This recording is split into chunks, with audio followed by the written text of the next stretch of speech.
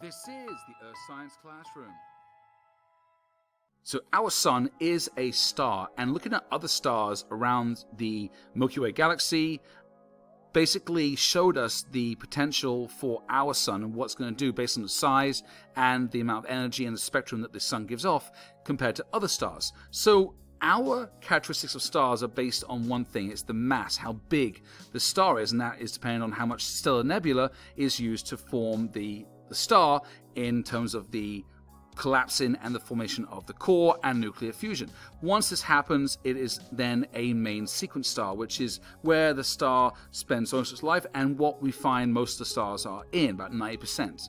At the end of the star's life, it depends on the size, so the small and medium-sized stars will go into a red giant and expand based on the lack of hydrogen, and then it will basically implode and dissolve into planetary nebula, and then the core is left to cool down. This is called a white dwarf, and it's very small. It's like the skeleton of that star. Then if you have a big mass star or a high mass star, it will turn into a red supergiant in its later stages of its development, and then it will go into a large explosion called a supernova, and that supernova will either turn into a neutron star, which is a very small, high dense leftover part of the star, or it'll go into a black hole which will implode in itself and form black holes, which we now know are in the center of every galaxy.